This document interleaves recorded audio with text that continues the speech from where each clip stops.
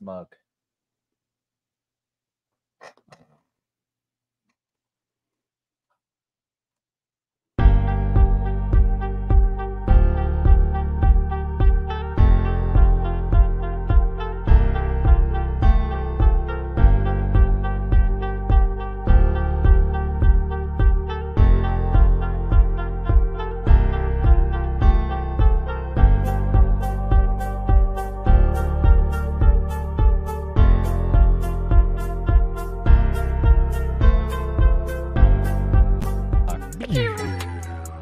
What the hell is that blue light, man? Hey.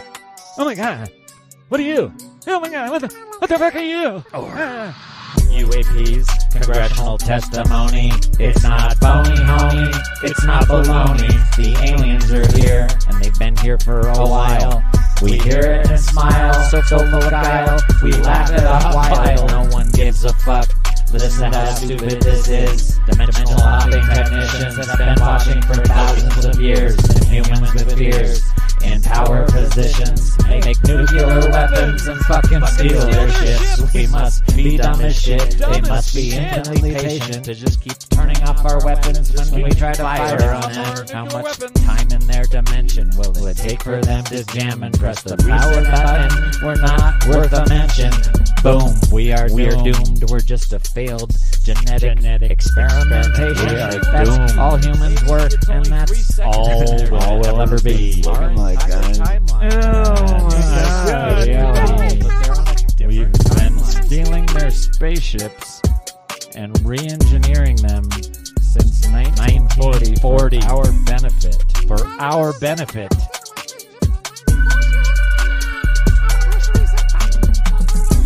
No, don't press the reset button. No, don't do that. No.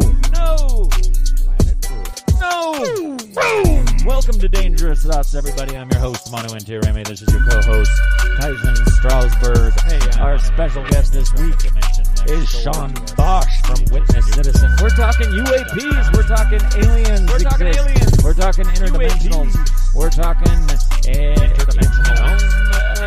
If you're Christian, you might have that. Maybe whatever filter you look through. Whatever filter. It could be angels. But we're talking about it. We're talking about it tonight. We're talking about it tonight. Get the show started on Dangerous Thoughts. Let's get the show started. Let's get to the chopper. The aliens are here.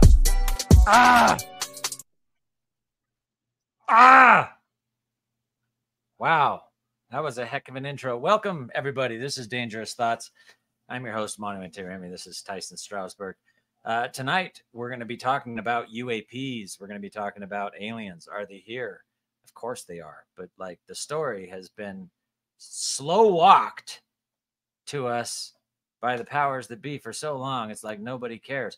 Just this week, people, in front of Congress, this guy, Dave Grush, I think his name is, deep state dude, just spills the beans again for like the 200th time that we have alien ships.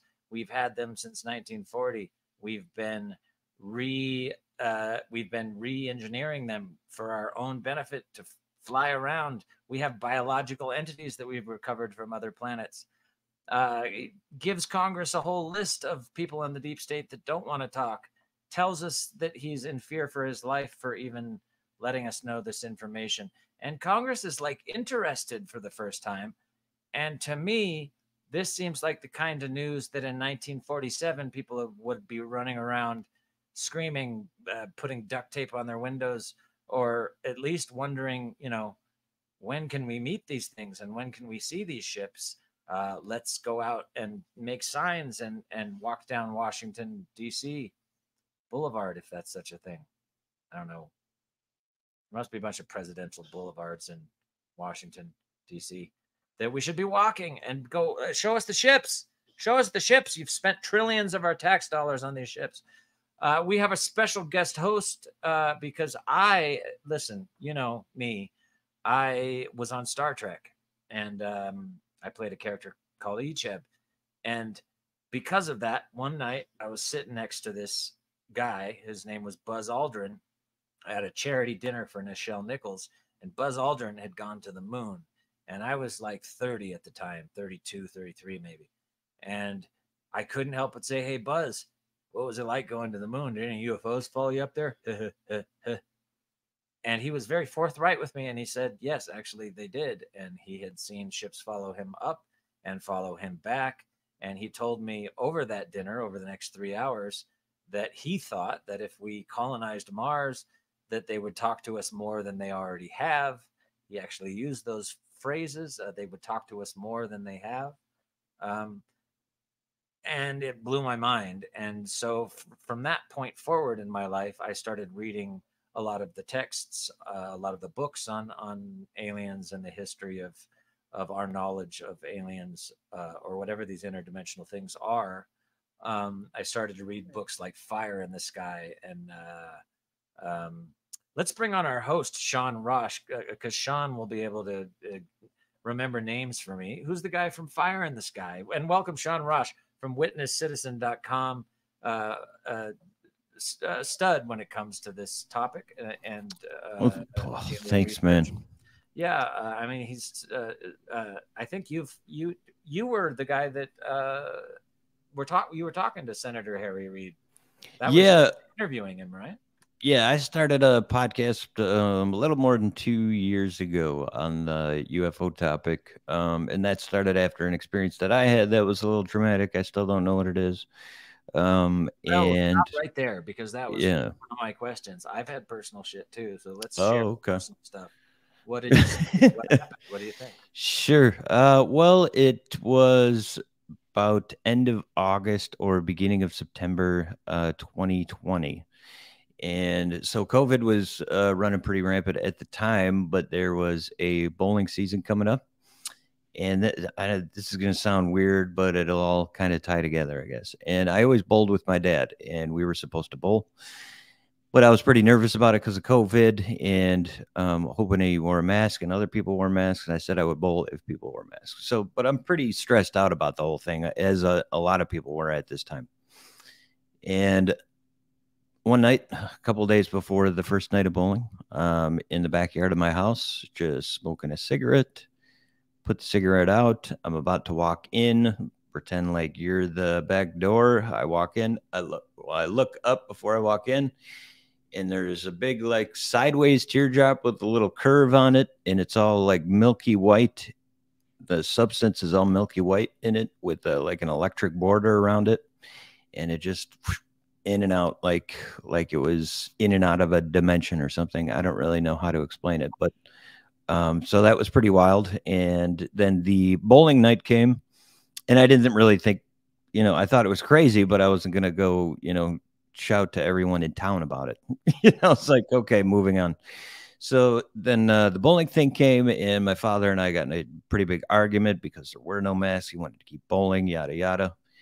And this argument lasted for a couple of days. And like a few years earlier, I had a dream where I got a very dramatic argument with them, which was really weird for me, only because we never fought like that one time. So that dream had stayed with me. Fast forward to the sighting time, this argument's happening, and I'm thinking of that dream. I'm like, what the hell's going on? Maybe a day or two later, after that happens, in the backyard again, instead of looking at the door, I'm looking at the garage. A zip of light comes over my right shoulder. And I just had a feeling that I knew whatever I saw a few days ago, I was going to see again if I kept looking in that same direction. This is all instantaneous, like, thought I'm having. And I see it, and it's right in front of me, and it's about the size of a basketball. And it's a different shape, but it was made of the same substance, same border, in and out. And it was crazy. So I have all these things happening within a few days that all really seem like such a far off chance of happening, let alone all within the span of a few days. So yeah. All that's really interesting for a number of reasons. One, the first time you see the teardrop, is it basketball size the first time, or was it farther in the distance, bigger or smaller? No, if it was like arm's length, it would probably be like 2 feet by maybe 1 foot at the widest in the middle. But it was like a sideways teardrop, but there was a slight angle on it, almost like it was coming in and out, like how something would do that. Yeah. So it had a point at one end and it was round at the other end, and just kind of like came in and out. And then you have Like, it's an hard to describe. yeah, you have an interesting experience afterwards where you like I've had this happen to me a lot of times in my life, and this is going to get to a bigger point. But the idea that our dreams are somehow related and infinitely important and inexplicably more important to our lives than we understand. Yeah. I've definitely had times in my life where I've gone, oh, I dreamed this. I remember this moment from a dream 6 years ago or whatever. A lot of people have had that experience. You happen to have that experience a couple days after you see this thing. And since we're speaking about UAPs and we're speaking about what they are, what they could be, a lot of, whatever filter your mind thinks, like the Christians think of them as angels. Maybe they're our creators. Maybe they've been around forever. Other people think they're interdimensionals. Other people think they're interplanetary travelers. And just recently, it seems like in the culture of UAPs and the paranormal, that the two we're finding that there's some kind of link here, right? There could be it's all the same thing some way. Yeah, like you said, there's many theories, and that's kind of the hard part with following this topic, is kind of the some of the most rampant stuff in the topic is speculation, is putting the cart before the horse. Like, we know something exists, but we don't know what it is. And people like us, like, I'm no scientist, I'm no physicist. I don't know what the hell these things are doing and what they could do and what that means and where they come from. I just know it exists, and until we get some sort of more firm stuff to point us in the direction of what it could really be, I'm open to what it could be, Yeah, me too. So that's what I like about your website is that it kind of presents the information, but it doesn't take a hard stance on this is the angle that the evidence is absolutely here that something is going on. And it's been here the whole time. It's been here the whole time.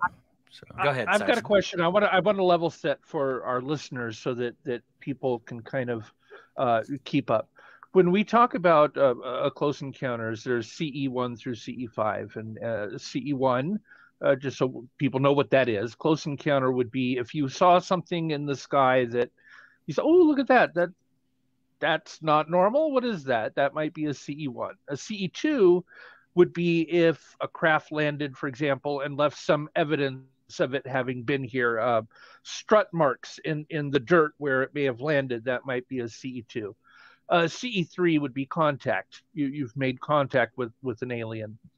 What's a little more ambiguous is CE4 and 5. One definition of a CE4 is perhaps an abduction, and a CE5 perhaps some telepathic contact. Can you tell us a little bit more? I think we're all pretty clear if we've ever seen close encounters. We know CE1 through 3. What are the CE4s and 5s? Wow, the CE4s and 5s go beyond a little bit of what I get into, because that does involve a lot of, things that aren't presented as scientific per se evidence all the time. So like, I can't look at a document and prove that CE5 is real. And what CE5 is basically, as far as I know, is making contact with an extraterrestrial and you initiating it. Like, so What's people will like go out in the field and, try to summon the UFO and stuff like that. What's his name? So, he's a guy that invented this. He didn't invent it, but you're talking about Greer. Yeah, he pretty much hijacked the term and tried to make people think he invented it, but that's not the case. But yeah, so and a lot of people do that. Some people that I really trust and respect, and they vouch for it. I myself, I've tried it plenty of times. I've never seen anything, after I've done it.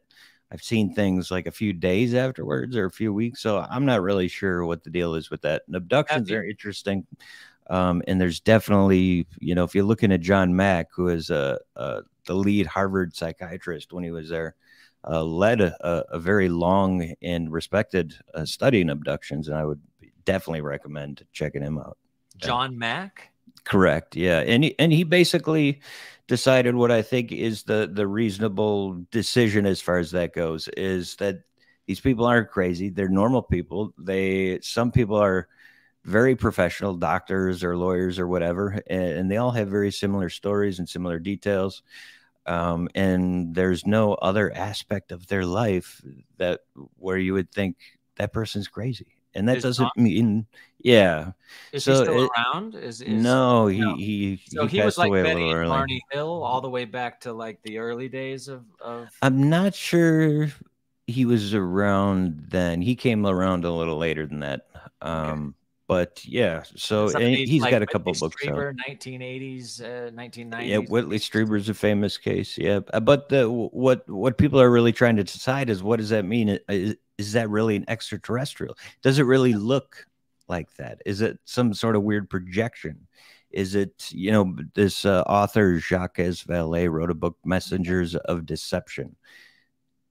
And the whole theme of it really is that you're shown what whatever that means, want you to see. Yeah, Jacques Vallée is like a big player in the whole. Yeah, he wasn't Jacques as well, like friends with people at the Jet Propulsion Laboratory, and probably, I think so. Yeah, like, Jacques seems to show up in all sorts of strange places. Yeah.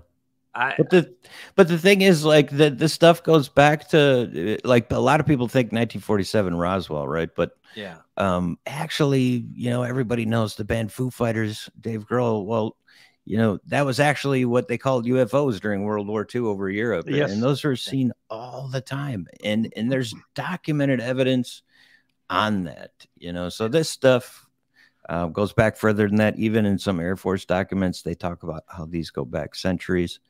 So, did the Foo Fighters, are there any documented cases that you know of Foo Fighters ever firing upon anyone, or were they just things that flew, like glowing balls that flew? They were glowing balls, orbs that they saw in the distance. I don't think there's any documented cases of them hurting or firing on. Vice versa, there is where we actually fired on them, and there's actually a really great video testimony of it of this Frenchman, and he shot at it, and apparently, like, I think he just either lost the bullet, like it just soaked it in. Yeah, whatever happened, it didn't work. So. I want to say it was the Russian Roswell where the Russians shot something down. Like in our Roswell, it came down on its own, but in Russia, I think that was a situation where the UFO was shot down. I have a question for you, something that has always rubbed me the wrong way about Roswell. If you think about the government story, right, super secret weather balloon, or if you believe there were actual, dummies on board that had sensors, whatever that is, it was supposed to be, according to the government, a top secret classified balloon of some sort. Yeah. Now think about this for a second. If it was so sensitive, and believe me, we had optical tracking and we had radar tracking, we had all the tracking at that time. Mm-hmm. If it was so super secret and sensitive, why did it crash in late June? It was found, I think it was right at the end of June, early July. The farmer who found it, it was the July 4th weekend. He took it to town and showed some of the debris to his buddies. And it wasn't until July 6th that he drove to Roswell. And we heard all, the story and what happens from that point forward. And then they come out. I would think if it was something super secret, they would have been tracking it. The second it touched the ground, they would have been pouncing on it. But you're telling me more than a week went by and no government official is out there looking for it?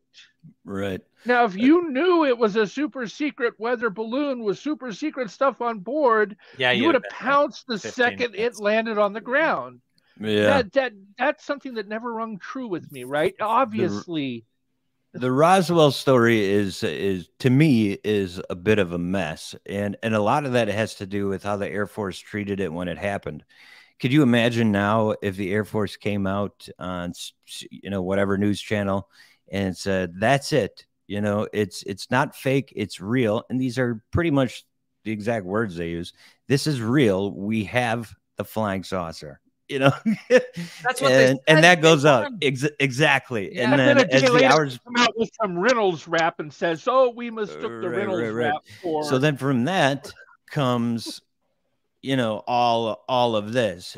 But there's a lot of, testimony, a lot of people that talk about it. And so it's hard to completely discredit 100%, but I do agree that, it doesn't feel like it's what it's meant or chalked up to be, so to speak. I mean, if it is a flying saucer and it came and crashed, like your argument, I guess you could say, is we should have been tracking it to know exactly where it was to pick it up. Well, could we track things that were going that fast? No, not a UFO, not a UFO. Oh, that's why I believe it's a UFO. Because if it was really was a weather balloon, it really was our top secret experiment. Right. We'd be like, damn it, our balloon's going down, and we'd be like, yeah. In the 90s, the Air Force came out and did like a Roswell report thing, right? And what they said was that it was a skyhook balloon, is what it was in 47. Then they also attached the bodies to those dummies. The dummies, actually, they didn't start using those until the early 50s. And so what they said was, well, everybody mistook the date. They all got it wrong. And in 47, the skyhook balloon, it was actually tracked down to, I want to say, like MIT or some college on the East Coast, possibly, but that might be 100% accurate. But they found the records of all these skyhook launchings and the dates that they were launched. And there was not one that would correlate with the crash in the date. So, which was my point. So there may have been some confusion. So I think you're right. What I meant to say was a UFO. They weren't looking for it, so they didn't know it happened. If it was a classified program, they'd be all they over would have it. known the second it went up. They would have known the second it went down, where it went down, and they would have pounced totally. on it. A week went by because they weren't looking for it because it wasn't there. Yeah, what would they do with the B-21 Raider if it like crashed somewhere? They'd be like, right. You think a week would go by and they were like, oh, there it is. Give me a break. Which brings us to this week, right? So this guy, David Grush, is it Grush? I don't know how to say it. Yeah, Grush. Yeah. So Grush is a national reconnaissance officer, deep state guy. Is that correct? Have you been keeping up with what happened this week and sort of like the specific talking points? All right. Can you give us a little detail into what was said by David to Congress? Yeah. So David Grush, I believe he's a 15-year Air Force veteran. And then he and I think he was some sort of intelligence officer there. Then he moved to the NRO, National Reconnaissance Office, who handles all the spy satellites throughout the globe, super secret stuff. And then he moved to NGA, National Geospatial Intelligence, and they deal with the satellites too, but they mainly deal with the imagery. So the NRO will like take the pictures and everything, and then NGA deals with the pictures. While he was with NGA, he wound up being the liaison to Aero as we know it, and he was also in the UAP task force, which came before Aero. Aero is the All Domain Anomaly Resolution Office, which the government is running now out of the DoD to investigate UAP, who is saying basically none of this is real. You're all full of crap. So David Grush, when he was with the UAP task force, which preceded Aero, that's where he made all these findings. He was tasked to go find, any possible programs. He looked into all the different classified stuff. He had all the access, according to him, that you could want.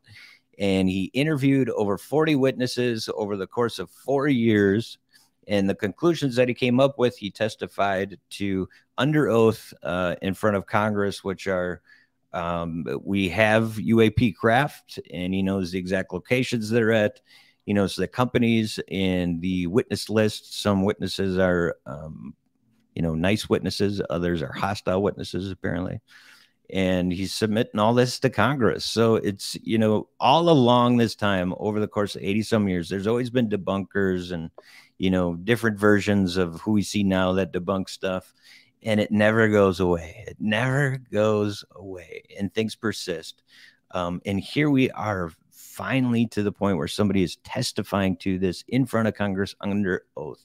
There have been so many attempts to do that in the past, mainly in the mid 50s, a little bit in the 60s, and they never were able to get actual witnesses for an official hearing, sworn under oath. So it's a historic UAP hearing for sure.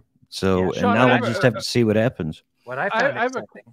Go ahead. Oh, go ahead, Manu. Go ahead, Manu. What I found exciting was that, not only did he swear to this, but he also said that he was completely in fear for his life for spilling these beans, and that he had a list of, like he said, nefarious people that didn't want to testify and friendlies that would testify. And I also found it exciting how many members of Congress were like, bring the list. Let's do this. Let's keep this meeting going. I've never seen that much of a like real government dig where and bipartisan.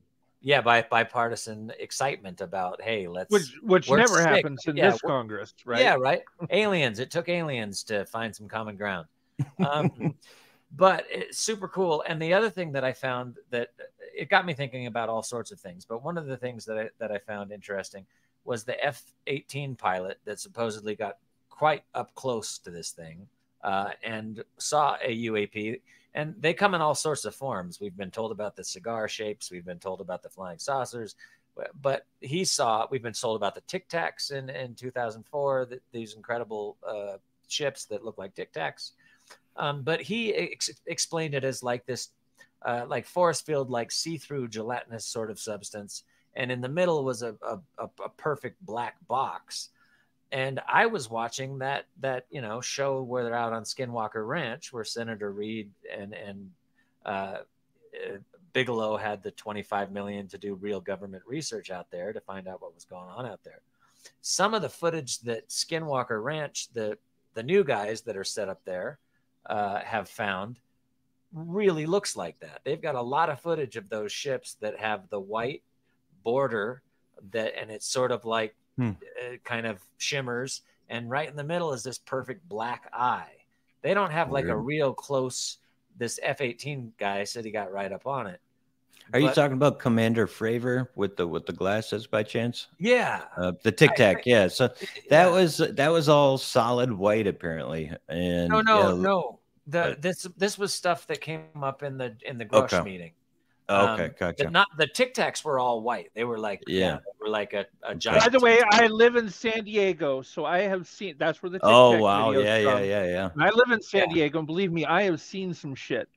Get to that in a minute, but I've got a question for you. Something we have talked about, Sean, a lot on this show, and that is when we talk about our senses, our ability to sense things. Right? We can see, taste, touch, smell, and hear, but that's because our biological evolution from, take an amoeba. An amoeba doesn't have optical orbs or hearing, it doesn't have a eardrums, a canal, it can't hear, it can't see, its biology limits it to touch. That's what it has. It can't see, smell, hear. It taste. has no idea what its reality. No idea, right.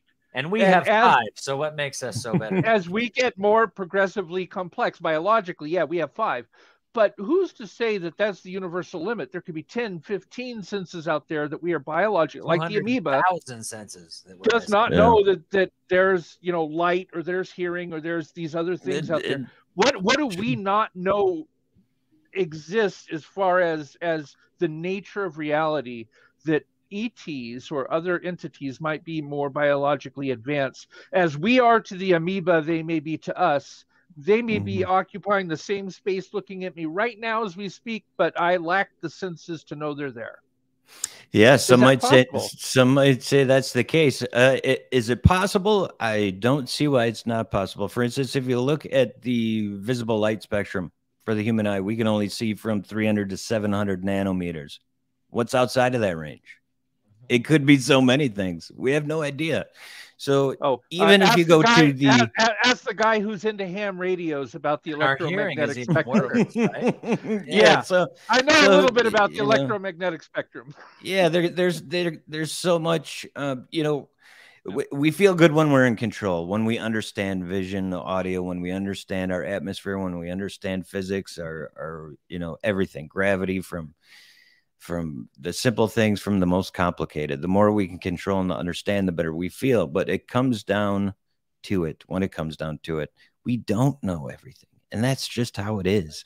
And so many people try to understand, like, how would we detect aliens, or I don't get it. Why would they crash, or anything?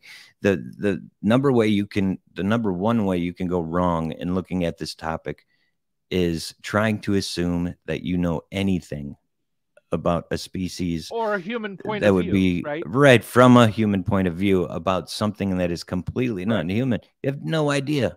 Smell and thing, it could have 5 completely different senses, like you said, that are completely different than anything we know or understand. We don't go in our backyard and make friends with ants. Yeah. How long have they been here too? Since the beginning? If that's the case, are they our creators? Are they our? And since we have biologicals, according to David Grush, who I tend to believe, he's a pretty all these witnesses that have come forward from the military, I don't understand after 200 plus, 500 plus, whatever the number is, Colonel Corso, etc. Guys that are, deep state DOD dudes that have come forward at this point, how you could question, why would it would have to be some giant conspiracy there's to no throw us off some there is no why. That's the number one problem I have with people who are just I understand before this was set under oath or whatever, this is all really hard stuff to just swallow as fact, and I've had an experience, and I've been following this, and I've looked at the document. It's still not easy, but once somebody swears under oath to this stuff, we just got to wait and see and see what comes of this, because you're right. Like, either way you put it, it's a big problem. Like, if this is some psyop where this guy's lying in front of Congress, right? That's not how it works. You can't do that. First of all, that's massively illegal. And to throw us off of what? I mean, I read that there was a quote by, I don't remember the man's name, but he was a CIA. He led the CIA in the 70s at some point. I don't remember the man's name, but the quote was amazing. And the quote was something to the effect of, by the time we're done with our program, the American people, every single thing the American people believes will be false. Wow. And I was like, what kind of a fucked up thing is that to say? But you can kind of see that happening. Yeah, you can. I mean, and so when these guys come forward from the deep state, who, from my perspective, we've been warned about by Eisenhower, was it Truman? I think Eisenhower. Sure. JFK tried to warn us, and then what happened to him. And then everybody since that the military-industrial complex, for lack of a better word, have been keeping a lot of secrets from the public. And who was Majestic 12? That was Eisenhower, right?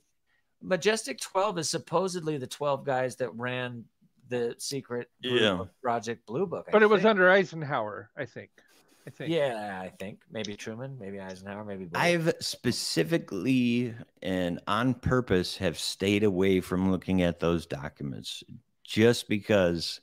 The Blue Book documents? No, the Majestic 12 documents, because those are they're very incredibly interesting and mind-blowing, but it's there's no way to confirm it at this point, so I do not want to get wrapped up in that. So I just try to stay to the real deal stuff. But the closer and farther we get with this stuff with David Grush, I mean, you do have to start wondering what was real and what wasn't. Stuff that's come out before. People always say, how have they kept this secret?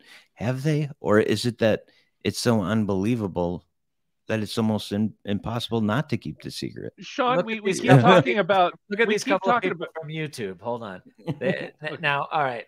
Gross says we have biologicals from these crashes. So my brain immediately jumped to, they've got bodies, they've got pilots, they've got things that fly these ships.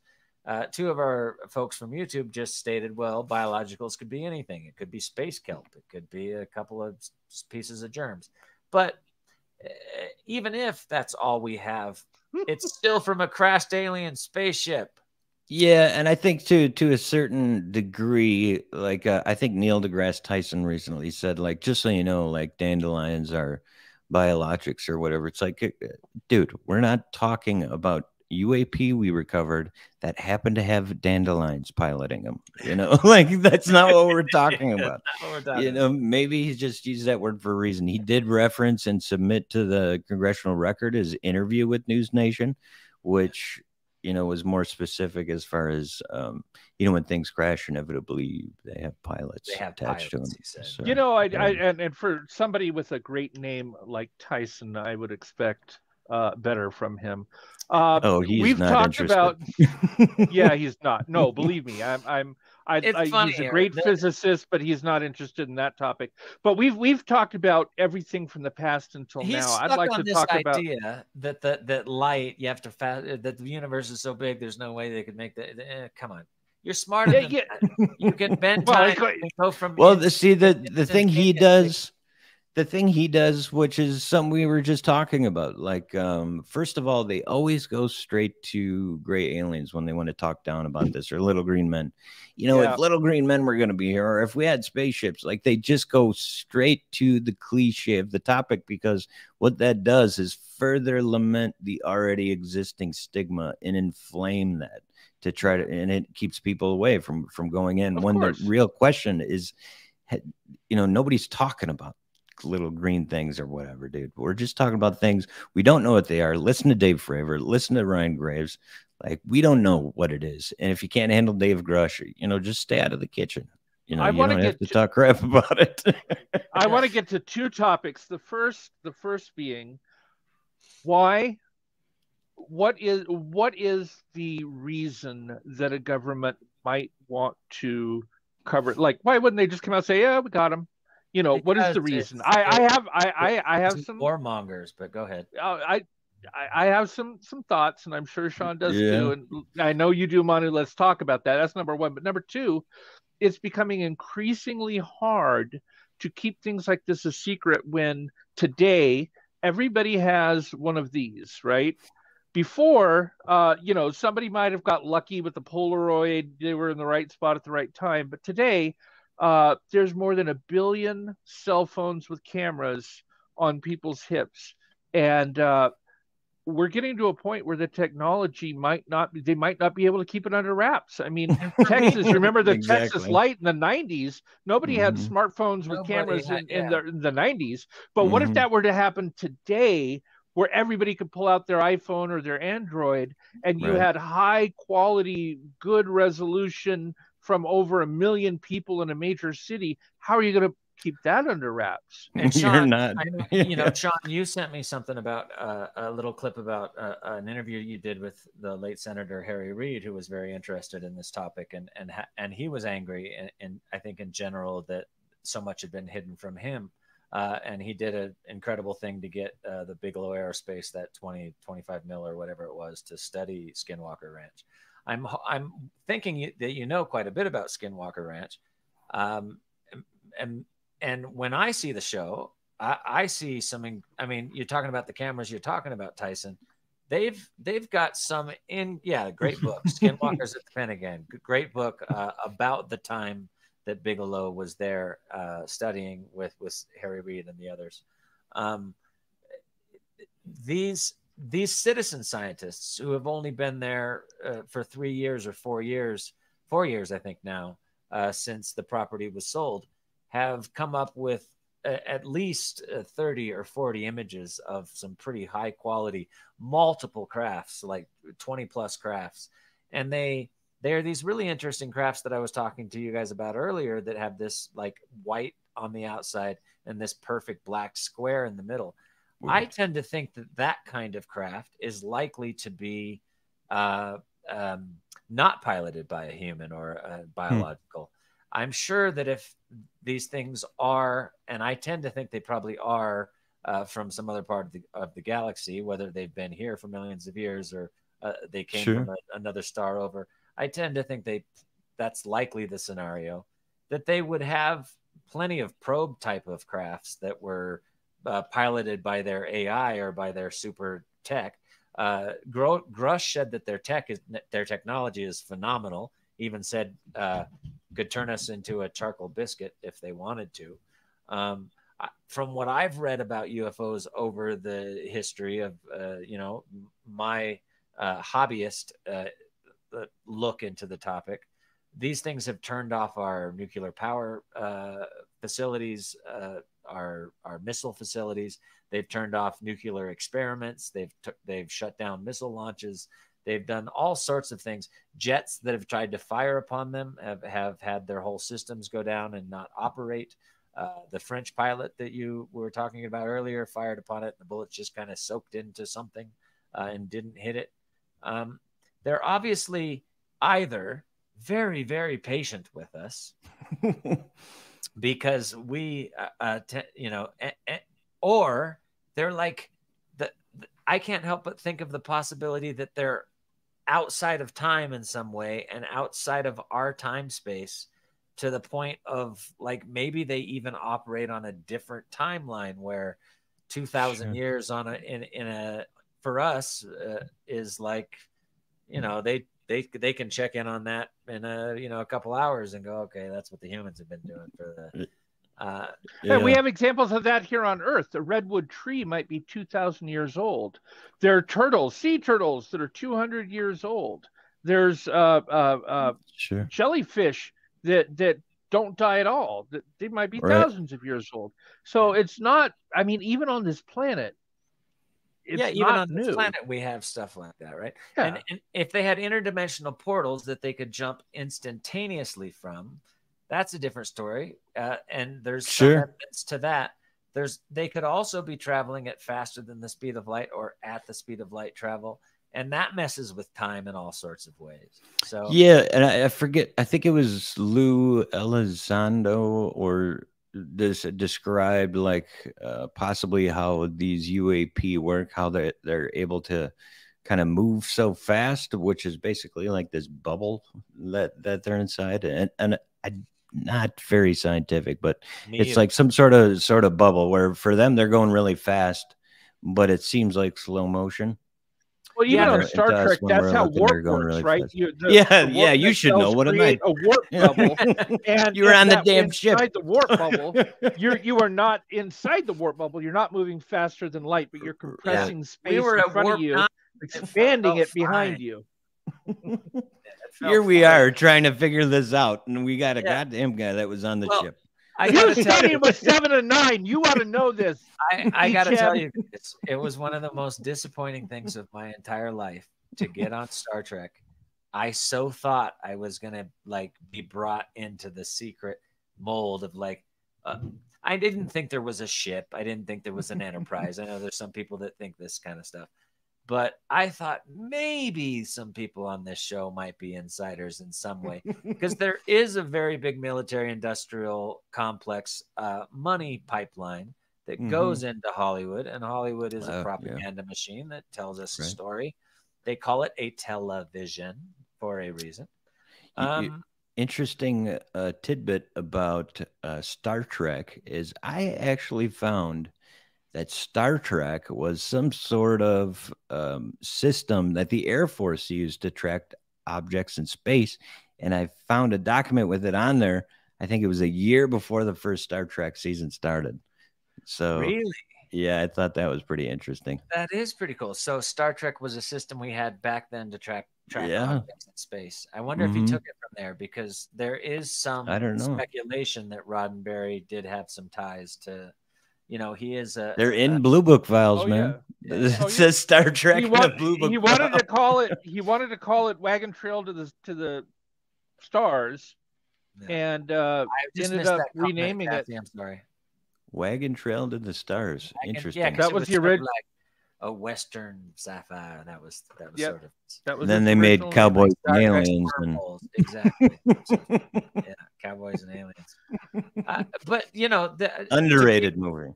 Underrated movie. Yeah. To be completely serious about this, I when I first started looking into this, I was thinking 1940s was we blew up the atomic bomb. I started thinking, okay, the aliens see that we've split an atom maybe that's when they started checking in on us. But I tend to think they've probably been here a lot longer than that, just from cave paintings. And, I bring up Ancient Aliens and I bring it up because, a lot of that stuff I find kind of fluffy and kind of like Gets it thinking, though. Yeah, but it does definitely get you thinking along some lines. And all about these biologicals, too. When Gross said that we had biologicals from these wrecks, which I already suspected, but I'm very glad that someone like him is coming out and stating it again. Are these biologicals, in fact, what we think they are? Could they be avatars? Could they be biologicals that the aliens from Star System B are just like putting a link in and flying their avatars? Especially when you think about how far away we are from anything else. So if it was interstellar or a different planet, at least back to what we understand, you would almost have to send some sort of avatar or drone, because how would you live otherwise? That's what long, we do right right? now. That's so what maybe we do right now. Yeah, if you send something out there, it takes 300,000 years, but finally it gets there, then you deploy your drones and look at opportunity. Look at the rovers we have sent to Mars, the rovers we have sent to the other planets, and the satellites we sent to other planets. We don't send humans. We send robots. Right. So why wouldn't we think that other aliens, when they're exploring deep space, wouldn't also send robots? Like just like an alien going through space at light speed, gets to Earth. That is kind of funny to think about. But yeah, I'm on the avatar or AI kind of thing. I think. Yeah, me too. Makes most sense. Like it's a biological AI sort of thing. I think that makes sense. I also, all right, earlier we were talking about fire in the sky. And my theory, what's that man's name? I can never Travis Walton. Travis Walton. So Travis Walton and his buddies, long story short, they go up to this, they're logging, they're going home. They see this flying saucer in a field. Travis Walton goes over to it. He gets zapped by something that comes off of this flying saucer. His friends freak out. They run. Travis Walton disappears for like 3-4 days, maybe a week. I don't remember. It doesn't matter to me. But the point is that the friends are almost like convicted of murder or the disappearance of a body. The police don't buy their story that they saw what they saw. And then Travis Walton appears like 5 days later, naked, or not naked, but beat up on the side of a road, and starts having these memories of what happened to him. The long story short of what happened to Travis Walton was he remembers being in a spaceship. He remembers walking into a room and trying to like find the exit button to open a door to get the heck out of wherever he was. He remembers beings over his bed tinkering with him that were gray looking like beings. He remembers walking into a big hangar where he saw other little ships. And then he saw people that looked very, very human, what some of the people these days called Nordics, these blonde-haired, blue-eyed, astronaut-looking folks that looked very human. Travis walked over to these guys and said, "Hey, help, where am I? What the heck is going on?" They gassed him, and then the next thing you know, he's on the side of the road. I've always thought that what makes the most sense out of that story is that one of those cigar-shaped megaships, this is all speculation. I know you like science more than I do, but no, I'm writing it down as fact. I'm like, he's got the answer. Hold on. But this is what's always made the most sense to me. A big alien spaceship was parked somewhere out there, and some aliens that were like young, and they wanted to go for a little joyride, so they took out one of their little ships, and they ran into some humans, and they kind of freaked out, and they were like 14 and stoned, and they were like, "Oh, fucking zap him!" I don't know, and then they were like, "Oh shit, we might have killed him. Like, let's bring him on board. Maybe we'll nurse him back to life. We'll gas him. We'll put him back." So I've always thought maybe those aliens that abducted Travis were like rogue teenagers. Rogue teenagers. Yeah. I think I saw that episode on Aqua Teen Hunger Force. The rogue teenagers in the spaceship. Could be. I don't know. I don't have an answer for that theory, but it could. I can't disagree with it. I don't know. Have you ever had a chance to meet Travis or talk to Travis in your Me, no, experience? but I have not. But that was actually that movie was like probably as far as I can remember my first introduction to UFOs. It scared the living crap out of me. My dad rented it, and when I was a kid, and I never thought about this stuff again until about 3 years ago. But yeah, that movie was like, okay, I'm not gonna watch Have you alien read stuff anymore. Have you read Fire in the Sky? No, I just watched the movie. It's quite a good book. It's quite a good Yeah. book, and it is taken from more of a scientific perspective. You've got all the loggers that were there and all their testimonies and Sure, the yeah. questions they answered, and under oath, they all beat the lie detector. One guy was a little bit, but six of the guys all beat the lie detector, and Travis has beaten the lie detector a million times. I don't know that I've ever run into. Well, I probably have, but most stories I hear about abductions, I never really doubt. But like the thing for me is, I've only been doing this for maybe 2.5, 3 years, most actually studying the topic. So, and each category of the topic is so dense, like military history with it. There's so much there. So much abductions. There's so much there, and if I want to study something, I make a real commitment to do it. So I know exactly what I'm talking about, the most I can.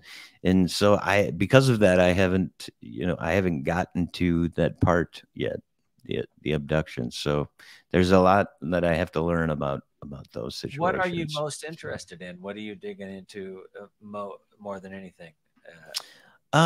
Still, like, what really intrigues me is the secret aspect of it. Like, what's the secret? What are you hiding? Military, you're up to something, and it takes me down to all sorts of roads, and it's really exciting to, like, I learn all sorts of stuff about aerospace tech and secret jets and secret programs of the past, MK Ultra and things like that, or Another all thing sorts that of stuff. hasn't been shut off, the brain control psychological things. Yeah. They have not said that they've turned off brain control experiments. They've never said we shut this down. And Havana syndrome really makes you wonder,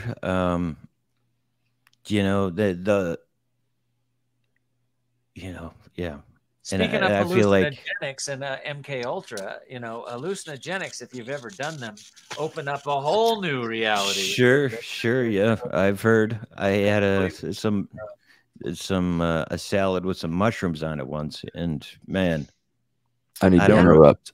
Yeah. Oh, here we go. Here we go. Here's Manu's topic. Here we go. Listen, I've eaten a lot of hallucinogenics, and they talk to you. I don't know what they take. I haven't done it in like 15 years, but I had a good time. I've eaten all sorts of them, and I think they're a beautiful spiritual tool to contact definitely another dimension and possibly life forms in that dimension, or spiritual life forms in that dimension. Interesting. There's people down in the South America, shamans that eat all sorts of hallucinogenics and literally have spiritual warfare with each other, and they get these creatures in the hallucinogenic dimension to like fight wars for each other against their tribes. Wow, crazy stuff. So Manu, I don't want to go off into the psilocybin world, but it could all be kind of could all be kind of connected in a weird way. Dreams and that, and UFOs, and the paranormal. There's so much meat in all this, in all the little categories. Sorry, testing 1, 2. No, considering how late we are in the hour, I was going to ask Cassie if we had anybody who'd like to come on and ask Sean some questions. Yes. Yeah, sure. Sorry. And hey, if anybody's listening, this show might go a little long. Sean, if you want to bounce on us, you can. But I probably got like another 10, 15, if that's cool. Okay, cool. Yeah, all right, that's perfect. We have 4 people here that I'm sure we'll have a question or two from you, and one of them is a very special guest. The couple of the videos that Sean shared with us. So let's at least share. How long is the video with David Rush talking to Congress? That one, 4 minutes or something? that one's 4 minutes. That's just his intro, and we've talked about and a we've lot of the covered stuff. that pretty much, right? Yes. Yeah. So if anybody out there hasn't heard of it this week, and somehow they're getting this information through Dangerous Thoughts, someone's got to do it. yeah. Google hey, David man. Hush, because it's all over the news. CNN. When I started, it was the same way, man. And 3 years later, I've grown. It's very slowly, but it grows. People are listening, right? This topic is a big deal. We get into all sorts of weird shit, but this one to me is the most interesting. I could talk about aliens for forever. So who's our first guest? I am bringing them in right now. I'm saving one for last. We have a really special guest on tonight. Oh, fantastic. Oh, we know who that is. All right, cool. And Dave, go ahead, or Katie, or whoever's first. All right. So up first we have David, the Time Traveler. What's up, Dave? Time Traveler. You might know me from the Star Wars, the Star Trek spinoff, Star Twinks, and or Star Twinks. I knew one of those guys back in the early 2000s. Sounds like a strip club in Las Vegas. Often, like, eating my breakfast downtown on a park bench or whatever, and someone will come up to me and recognize me from the show, and then usually give me $1. Yeah, that's nice. What happens to me too. What's up, David? Did you have any questions? Do you have any? Yeah, actually, I did have one question. I was going to say, what do you think is the likelihood that all of the beings in these vehicles are time travelers from the past? Now, ones from the future wouldn't be as primitive because traveling forward in time, as we all know, is very simple, but going backwards is very hard. So anyone that would transverse from another, galaxy or anything like that would have to be going beyond speed of light and would understand, time travel, to some extent, warp drive or whatever. But yeah, so I would say that the primitive ones would be from Earth's past. Yeah, well, unfortunately, I can't give you a verified factual answer to that question, but that's one theory that people have. But like, as you said, if they were, future humans coming back, that's a lot more complicated than going forward. But that's a part of the rumor mill. That's been in the rumor mill that, things coming back in time to save us from some sort of catastrophe. But I put that in the bin with everything else as far as things are going to happen in 2025 or all these other kind of things where people are trying to predict this or that. It's all kind of in the same bin of speculation for me, but it's also just as viable as anything else, if you ask me. Yeah, I mean, that guy Valiant Thor that was supposedly sure, he looked very, very human. The pictures of him, and whether he was a real actually in the first contact cases that you find in Blue Book files or other files are actually of beings that look like humans and they're nice and they go on rides around the country or whatever, and they drop them off and everything's fine and they're like, we'll be back, don't fear us. And then all of a sudden, Betty and Barney Hill, I guess, it turned into like gray aliens, and they're doing things that like the Nephilim from the book of Genesis did, which was, making babies with women, crazy stuff. Well, then there's the day the Earth stood still, right? Sure. The day the Earth stood still. That's what I wanted to get into with Sean, was some of these more unknown cases that you find interesting. Is that can I ask you, is there a specific couple cases that you find really interesting that not a lot of people have heard about? Well, I just like I really like the kind of one-off cases that are really compelling that I haven't seen before. A lot of people know of the same subset of cases that get rerun on the History Channel over and over again. For instance, like most of my reading on this topic has been Blue Book files. There's over 150,000 of them. So there's a lot to read, So when I'm reading, like I was reading one from 1953 of this Canadian Air Force guy, or U.S. Air Force guy who is in Canada at a early warning radar station that was installed there. and they were having sightings there over the course of maybe 3 or 4 months, but nothing too dramatic. But on one of the nights, there were about 4 or 5 people who saw this orange egg-shaped object, and they all saw it zipping around and doing things that didn't make sense.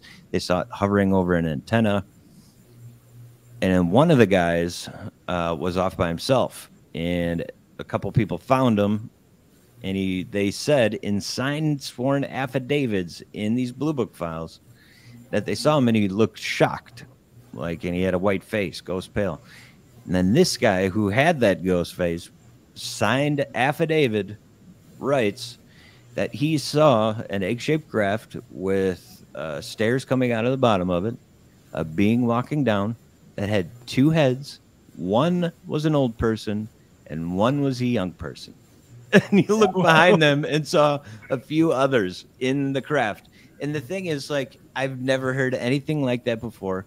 Why would this guy sign a sworn affidavit that he saw this? Yeah. And other people saw him and said he was shocked. Those are the things that just really interest me, because it's so baffling. What actually happened here, So, and then just a lot of different kind of cases people don't necessarily realize. Back in the 50s, there was a few rocket scientists from White Sands Missile Base who were tracking balloons at the base. And when they were tracking the balloons, actually saw UFOs, actual ships that looked like flying saucers. And they were tracking those all the way up into space. And this guy went in the paper and said this, and I think they're spaceships and all that. So top guys have said this before, but they've never, sworn under oath to Congress like this. Which so gets again, back that's to why what I this was is saying. so historic. I have one. Which gets back to what I was saying. They track balloons. Yeah, they track balloons. Since Yeah, he's totally. on Blue Book, there's one thing I have to say about Blue Book. I've wanted to say it this whole time. One of the last surviving members of Blue Book, you might have seen this documentary. She's 90 plus something years old. And the guy doing the documentary is an ex-FBI agent. I forget his name. I'm always forgetting these guys' names. I should know them better. Yeah. But he asks her, what is after working on Blue Book for all those years, and she's in her late 90s, what is your takeaway from the cases that you went and looked at and you went and studied, and the material you had to look at? And she said, I don't want to go too far into the weeds or get off book here, but I just think we're doomed. Well, thank you. Thanks a lot. Thanks a lot, last surviving member. But that makes me think of my general opinion is that, I think these things somehow, whether they created us or not, they definitely have the power to take us out. And I'm hoping that the human beings at some point can stop our warlike bullshit, because if there's anything that's, and I can leave us on this, if there's anything that's going to bring us together as human beings, it would be somebody bringing evidence of this out, that we are humans, and then there's also something else that isn't human. And maybe we can start to look at each other like brothers and sisters, and instead of enemies, instead of continuing to feed these aerospace corporations who have to have ongoing constant wars in order to profit and maintain their business plans. And it's so transparent and obvious, and maybe something like this could change things. And there's something bigger than us, right? Something bigger than us, bigger than humanity. Right. We've got a couple more guests. I'll just keep you for 2 more minutes, Sean. Okay. All right. Who's our next guest? We have Cassie, Dave. Leave us. I'm Dave. right here. We have Go ahead, Dave. Dave. Hello. Hi, Dave. I got a question for Sean. Well, just maybe some feedback on a personal experience I had late last year. I used to drive through Eastern Washington and picking up medical supplies and COVID samples to bring back to Seattle for testing. But I was driving by Vagabond Army Airfield, which is kind of like South Central Washington. I'm just driving west on 82, even though it's more like north. There's this craft that was up in the air. It was just kind of hovering slowly over the freeway. It had a metallic like almost oh, I've already forgot the name of it was a nut. It was a chestnut or something like that. It was just really ripply. Oh, wow. Yeah, but then it had pastel colored lights underneath it. It just kind of hovered slowly, and I was just like, what the heck is that? And then it just took off like a dart. And I'm just like, what the freaking heck was that I just saw? Wow. This was a recent. Yeah, then what do you do with that? Yeah, that's tough. Yeah, it's saying, but back in the 90s, my partner at the time and I, we were visiting Vegas, and we just knew Area 51 was north of Vegas. And so we just started driving, not knowing how far it actually was, but we got about 10, 15 miles from the strip, and the car engine started to make a weird little knocking noise. And we just looked at each other just like, do we want to keep going? And we decided to turn around because last thing we needed is have the rental car break down on us. But as soon as we found a place to turn around and head back to Vegas, the knocking stopped. Okay, you're trying to head to Area 51, correct? Yes. This is my biggest problem. Right now, we've got Gross comes out with this information. It really bothers me that he says he knows where these things are. He knows where the secret places are. If we get that information, why don't a million of us do a million alien march onto, wherever the locations are revealed? I think Area 51 would be a good place to start. You think if a million people walked onto that base? They tried this, though, didn't they? Would they just a couple of years ago? Well, yeah, but they didn't get a million. That's they didn't get a million. They got 100 or 200 people, and that's containable. If they got a million, that would not be containable. Now, really quick, I know you got to go, and we got two guests that I have to. Oh no, that's fine. Yeah, Katie is all the way from England. It's past 3 a.m, and she stayed on just to say hi to you. So I want to get to Katie, and then we have our final guest, which is his first time ever on here, and I'm ready to explode for Chris. We'll get to him in a minute, but let's get to Katie, and then we'll close with Chris. Katie, welcome all the way from England. Hi, Katie. Good morning, my darling. Good evening. Good evening. I absolutely love this subject. I'm the same as Manu and Tyson. I could talk about UFOs, UAPs for forever. And I've been told that I'm absolutely crazy for saying that I've seen something that could be, and not anymore. I cannot wait to tell people I told you so. But one question that I have for you, Sean, is: have you always believed, or is it because of something that's happened, you've had something you've seen, or is it just something that you've always believed? No, I was always the type of guy to kind of make fun of the ghost shows. Do you hear that sound? Oh, okay, buddy. Yeah, I hear that. Like that kind of. That was me. And then it was my experience in my sighting, and not the first one, but the second one. That all just kind of really opened up my mind to what's possible. And I wanted to go study it for myself, to make sure that I wasn't crazy, that somebody that's more reputable or more, has more knowledge than me, more education, whatever, like a Dave Fravor, Ryan Graves, has this happened to somebody else? And as I started going into those blue book files and looking at all the unexplained cases of the best pilots you could imagine, doctors, scientists, psychiatrists, FBI agents, CIA agents, presidents, they've all jet pilots, had colonels. this. Yeah. Yes. Your website, Citizen, sorry, give me a break. Witness Citizen.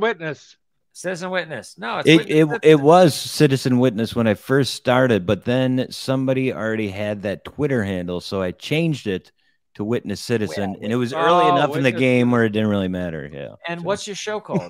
What's your show Witness called? Citizen. Witness Citizen as well. And when is the YouTube show on? When can people watch? I keep it random, whenever I'm feeling it. So I think it was I streamed the hearings live. So I did that for a couple hours. I did a pre-show before that. So that's 2 shows in a week, but cool. Sometimes I'll do 3, sometimes 2, sometimes I'll have some great guests. Sometimes I'll just do like research shows, or I bring up old documents, or like recaps of stuff like the hearings. So cool. And is your channel at Witness Citizen as well? correct. Yeah. Okay. So witnesscitizen.com, like and Witness subscribe Citizen on YouTube. Like and subscribe, and check out Sean Raasch. He's digging deep and doing it in a scientific way.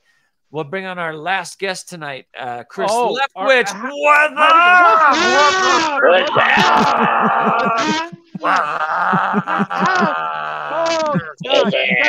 What's that? So good to see you, Chris. I can't believe that Budweiser commercial has lasted so long. There we go. There we go. It's a tradition here. Yeah, we just gotta do it. Ribbit, Budweiser. So, Chris, I'm stoked that you came on, Chris. Back when we started Dangerous Thoughts, before it was even a video program, we did a podcast that was just on Twitter, and Chris was always one of our favorite guests. He would always close the show, so cool. I'm glad he's here to close the show. Chris told me his theory. Why don't you tell me your theory about what you think? Oh, about the moon in particular. Yeah. Oh, moon theory. I like. Yeah, real quick. Actually, Sean, I do want to tell you about my experience from when I was 3 years old, my first one. But personally, I think the moon is hollow. I think it's a space station. I think it's filled with the Greys, quote. I believe that the Greys are not the aliens. I believe that they are kind of like stormtroopers. They're kind of like clones. They can think for themselves, but they do what they're told. And this brings me to, well, number one, the size of the moon, the size of the sun, from standing on Earth, they're the exact same size. We can get into that later. But when I was 3 years old, it was about 11 o'clock at night. I was dead asleep, and I just woke up, and I just woke up. I was just wide awake. So I walked over to the window and I looked out, and I saw what today is known as a Tic Tac. I called it a giant Tylenol because that was it. I called it a giant Tylenol. The thing, it was about the size of a Greyhound bus. It was probably 50 to 75 feet away from me, and it just sat there. It didn't make a sound. It didn't wobble. It didn't move. It was just there. And I looked at it, and I'm like, oh, okay, you're the sky people. And I was just like, oh, okay, yeah, cool. You came to visit. And I could empathically communicate with them. And they were the Greys. And there were 7 of them on board. And I saw what on the side, it looked like lights coming on, but it wasn't lights, it was windows. And they told me that they were my watchers, that they're my doctors. They are here to keep me alive and to watch over me. And then it started to very slowly move off to the right. Now, and here I am, I'm 3 years old, and I'm like, hey, the fuck you doing, man? What you're going to come visit and you're just going to leave me here? What the hell? And I got pissed off. And I ran down and I told my grandma about it. And, of course, she laughed it off. And my mom and dad, they were at a Christmas party. My dad was a contractor for the DOD at Chanute Air Force Base, ran to Illinois back in the day. And it was a Christmas party that you are required to attend, either bring your wife or your mistress, one of the two. And so they were gone, told my mom and dad all about the story. My grandma did. And then I told them in the morning. And mom believed me. And to this day, I have a scar right here on my knee, in the fleshy part of my right knee. And you can still see it. I'll have to get a picture of it. Later on, the night of the Phoenix Lights, I want to say it was March 17th, 1997, there were 2 dots. They're hard to see, but they popped up right here on my upper right arm. And at first... Been there ever since? Yeah, they've been there ever since. Yeah, because I was taking a shower. There's something scientific to the things in people's bodies too. I mean, I don't remember you might know the doctor's name if you've looked into any of this, Sean. But no, there are a lot of people. I mean, a little, but found legitimate things inside their bodies that they cannot explain how they got there. No scar. That's really, dude. That's crazy. There's something like 20-something of them that have been removed by this particular doctor. They have like weird magnetic properties and stuff. Magnetic properties. Was it Lear? Something Lear or something? Maybe? Yeah, Dr. Lear might be the right name. Yeah. That rings Corbell did something. Patient 17, I think he did. Yeah. Actually, it was about 5-6 years ago. I guess the last question for the Grush meetings is I did notice that Knapp and Corbell were like sitting right beside him. Do you know if they somehow orchestrated getting this guy in front of Congress? Or Corbell, I think, has been pretty involved behind the scenes to do this. Apparently, David Grush, one of the first people he came to was George Knapp and Jeremy Corbell. Cool. So maybe he saw some of their docs or some of their stuff. I don't know, man. But they're definitely a lot more, I think, involved than even I realized, especially when they're sitting right there and they were able to submit their own kind of written testimony as well. Oh, cool. Jeremy and George submitted something. And a part of what George submitted had to do with, I guess, a lot of Russian documents and like 40 shoot downs or attempts to shoot at UFOs from Russian pilots. A couple of them crashed and died. So all this stuff is like getting kind of crazy, man, and kind of almost too much to keep organized. Before when I was doing a podcast, I do like recaps or whatever. Things were kind of, there'd be a couple things maybe that happened, but it was so easy just to, all right, here's the news. We got 2 things, but now it's like, it's so all over the place. Right? Yeah. So I've got one last question for you. You've mentioned a bunch of this Blue Book files. How do you get a hold of all these things? Where do you go to find what you can actually do is I made it really easy on my website, witnesscitizen.com. You can go to, I think it's research tools. I made a video that's like a how-to video to use all the links that I posted on that tab, which is like the archives, CIA, FOIA reading room, all that kind of stuff. So if you really want to dig into it, all the links are on my page. You can go to those links and start looking for stuff. So if you can't kind of figure it out yourself, yeah. Go up to a how-to drop-down menu. Yeah, it's just a menu and it says research tools. Okay, cool. That's awesome. Because a lot of this information, like well, that's what I ran into. I'll just say this quick. That's what I ran into when I first tried to study this stuff. Is I couldn't get much help from anybody, from like Richard Dolans or anybody else. Like no one was replying to me, no one was helping me. So I did it all on my own from the ground up, figuring out how to do this. And what I wanted to do was, in case there's another one of me somewhere out there, they have this tab on a website that they can just favorite and use and do all the research that they want. So yeah, and get to some of these documents that are official and correct. At least government stamped and correct. Yeah. Whatever the word is for not top secret anymore. Yeah, sure. Declassified. Declassified. There we go. Yeah. All right. So, Sean Raasch, I want to thank you for being on our show. I'm going to show you. I had a great time with Senator Reed, and I'm going to show your song as well. But I want to wish you a good night. Yeah, I had a great time. Thanks for everybody for being on the show. And yeah, we'd love to have you back in the future. This is a topic we would love to discuss maybe 6 months down the road. We'll see what happens, right? Anytime, man. I'm here. So cool, man. Nice to meet you, Sean. And yeah, you too, guys. Citizen.com and everything you're doing. Let's play Sean's to sing him out. Let's play his video where he's interviewing Senator Harry Reid, and then let's play his music as well from Witness Citizen. Cool. Peace. Right. See you guys. Do you believe in an afterlife, Senator? Yes. I'd like to just kind of give you the floor to say anything that you want to say to either the UFO community, politicians, whatever. This is your time to just get it out, whatever it is. Give us the message. Well, I appreciate your being involved in this. I think it's something the American people are entitled to know more about. And I am, each day that goes by, I'm more interested than I was the day before. American people need to know more. It's up to members of Congress to do something to make sure that their constituents understand they're trying to figure this out.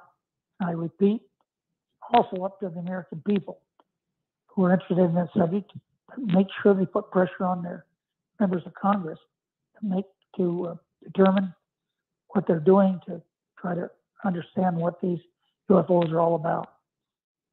Well, I think we need more people like you to understand that there's so much we don't know. Yeah. And it's through programs like you're involved in, it's going to make it even better for people in the future to learn more about this. I appreciate what you're doing.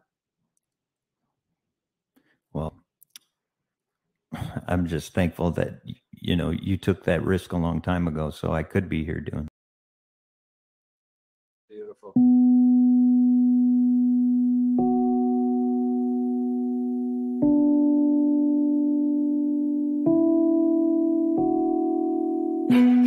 I made some progress, even more with an extra day. Mirrors are subsequently handmade, and that's all there is to say.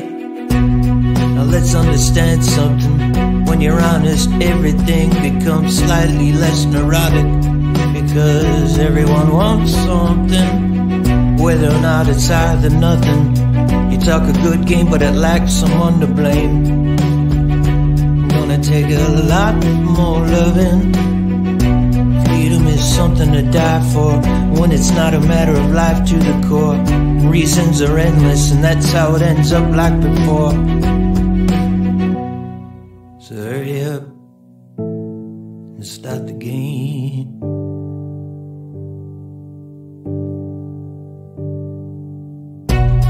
Enough leisure, last rain.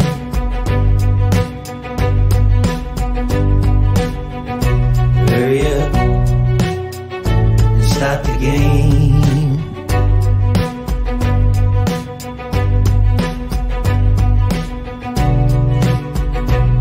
Enough leisure, last rain.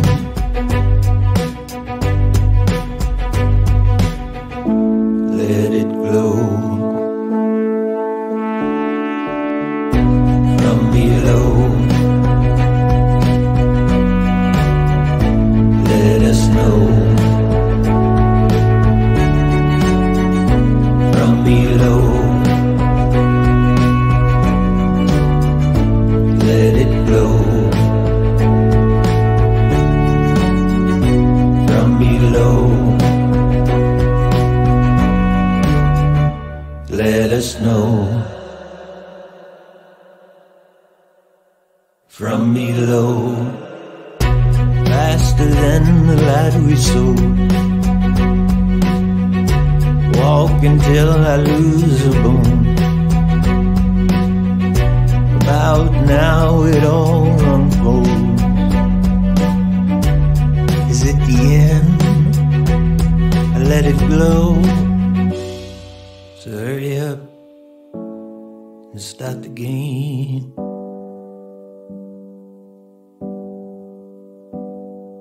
Enough leisure, last rain.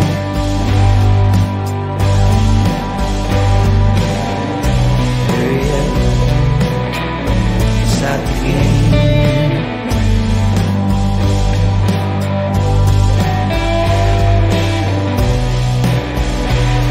Enough leisure.